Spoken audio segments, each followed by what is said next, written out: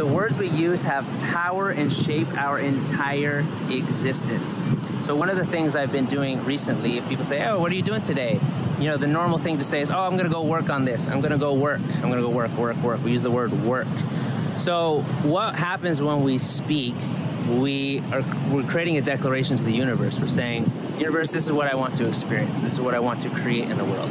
So if you say, what are you doing today? So I'm gonna go work. The universe says, okay, work. That could mean digging a hole in the ground. That could mean be chopping a tree. It could be, you know, working on something. It could be running around in a hamster wheel, right? You're working. So we create the experience of work. And all we do then is now do something where we're experiencing work. But if we say, I'm gonna go create, that creates a different experience.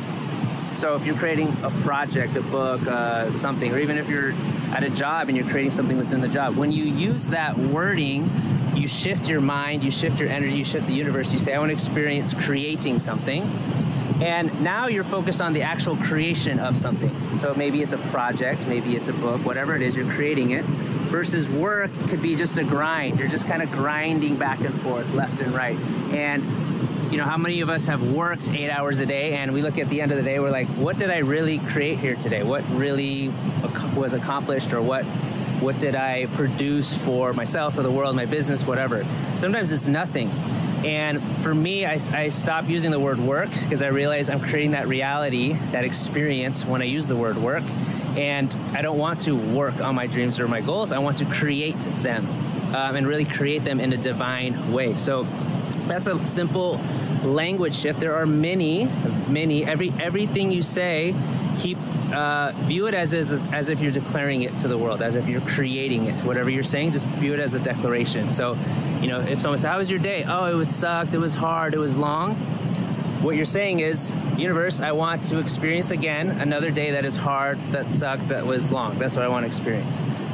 So you could say, you could use words from the past. So like, you know, how was this experience? Oh, it was this, but be consciously aware and that you want to create a different path for tomorrow. So what do you want to experience tomorrow? I want to have fun. I want to enjoy it. I want to be at peace. I want to be present in my creation.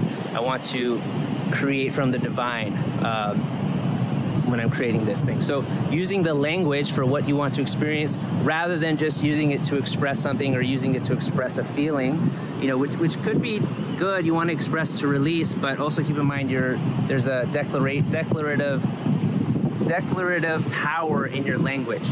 Like when in the Bible, and I'm not Christian, but in the Bible, there's a lot of powerful things in the Bible. It says, God said, let there be light, and then there was light, right? We all have God energy within us, so when you say something, you are creating it. You're creating that experience for yourself and for the world. So be very mindful, very aware of the language you're using to describe things, because you are creating your reality as you do so. At least in my experience and what I'm experimenting with right now. So if that helps you, thanks so much for watching. Please hit the subscribe and like button, and I'll see you guys soon.